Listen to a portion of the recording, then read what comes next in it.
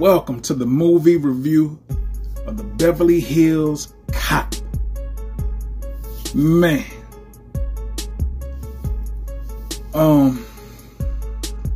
This movie right here, man. Listen, Eddie Murphy.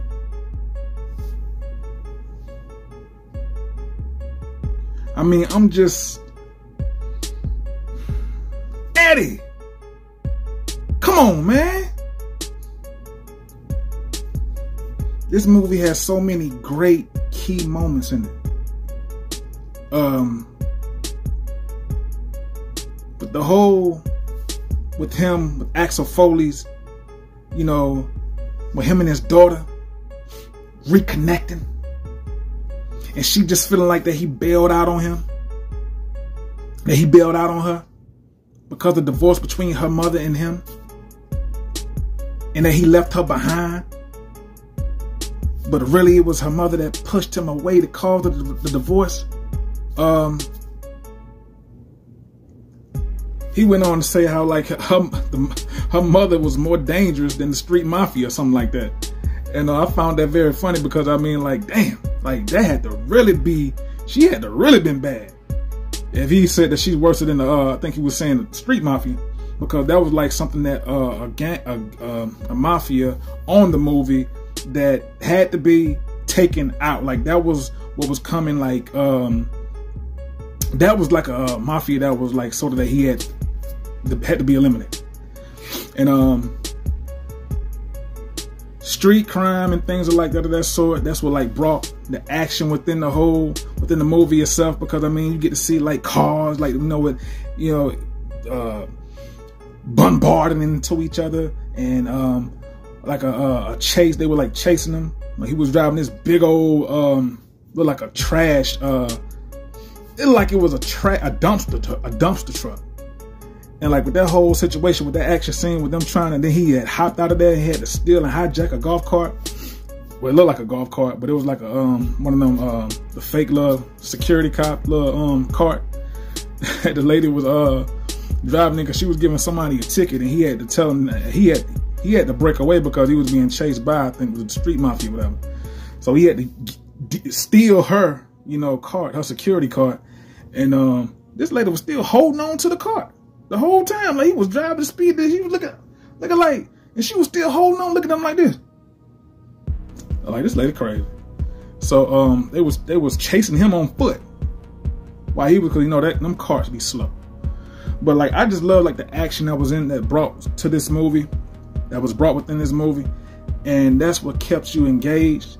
And Eddie Murphy, his Axel Foley character, I feel he still looks freshly like Axel Foley of the old Beverly Hills Cop movie. Like he still looked it fresh, like he was like had a lot of energy.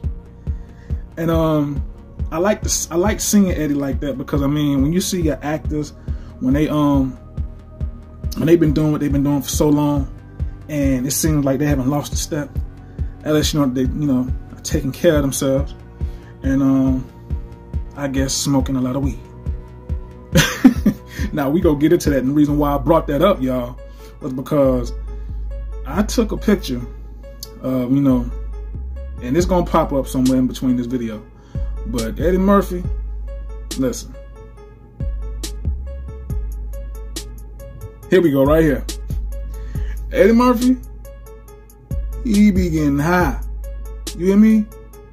Like Eddie Murphy, the type of person, like, if you smoke weed and you hanging out with him, he ain't finna pass you the blunt. Cause I mean, I don't know, cause it's his weed. But even if it was your blunt and you pass it to him, he ain't finna pass it back. Look at his lips. Eddie Murphy be getting blazed, man.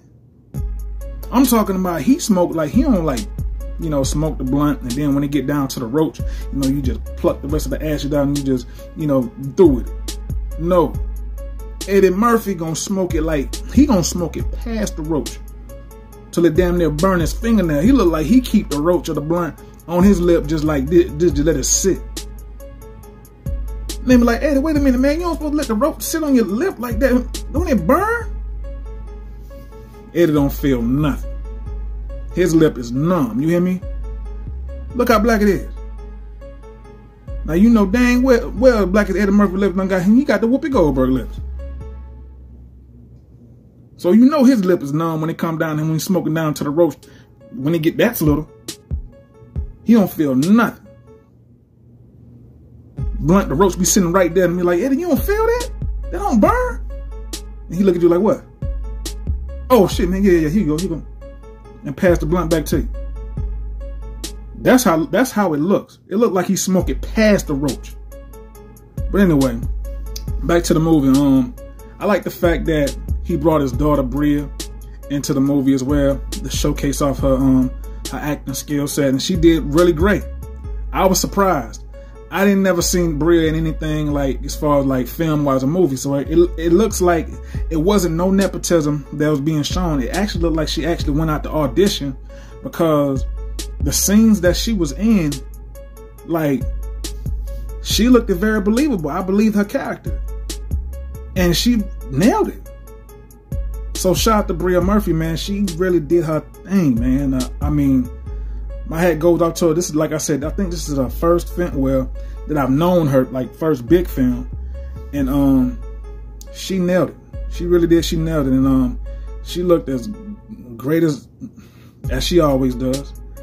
I mean, no makeup required or needed. You know, just a natural black woman. And so shout out to Bria Murphy. Woo! But yeah, but this movie right here, man, it was like from the storyline to the beginning, leading on up to them having to eliminate the street mafia. I'm gonna call them the street mafia. I'm probably like leaving something out on what the name of the gang was actually called. But it was a lot of dirty. It was another dirty cop too. He a legend. White guy.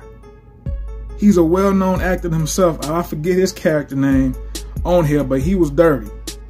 So Eddie had to take him out. He had to end up getting shot at the end, and this is like a spoiler.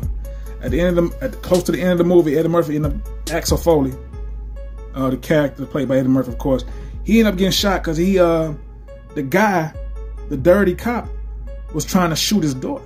So he went in to save his daughter and jumped in front of the bullet and took one, like right there on the side of his right chest, like up in the upper part, right in this area. And I feel like that really brought the bond that was missing between him and his daughter. That kind of made everything get much more closer between them two, because of the years and years of not seeing him and him putting work first, and she feeling like I was stating that he abandoned her, and she helped in a lot of anger in because of that, and she was just confused and didn't know why things were the way they were.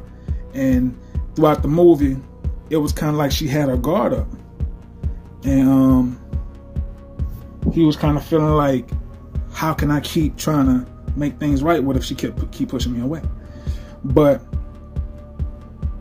thankfully that they was able to come close and reconnect at the end by him saving her from the bullet, and him going down to, you know, get some breakfast, because the hospital food that they was having Axel Foley eating, woo, it looked like some dog crap. It looked bad. It really did. It looked bad.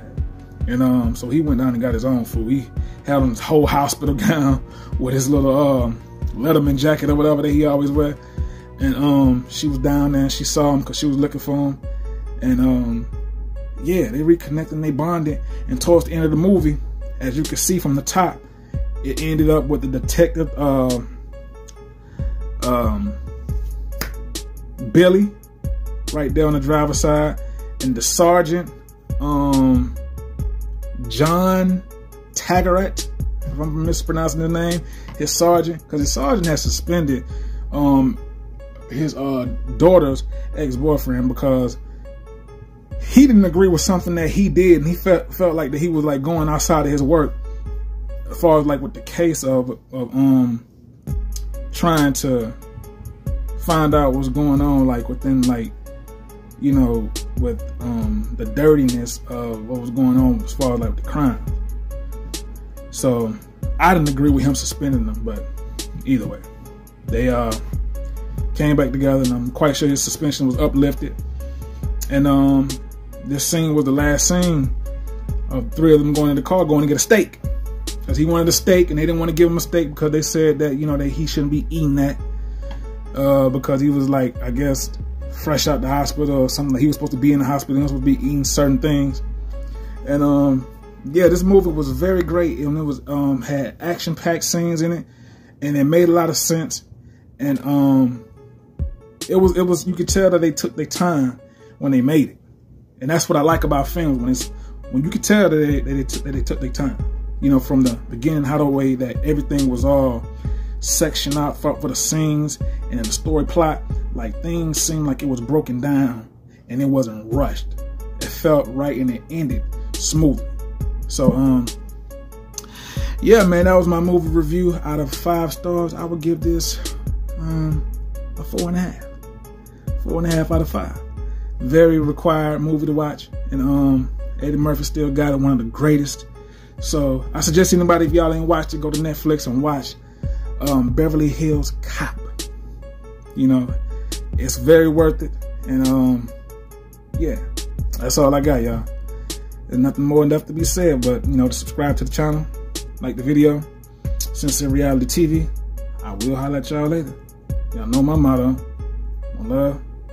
Peace.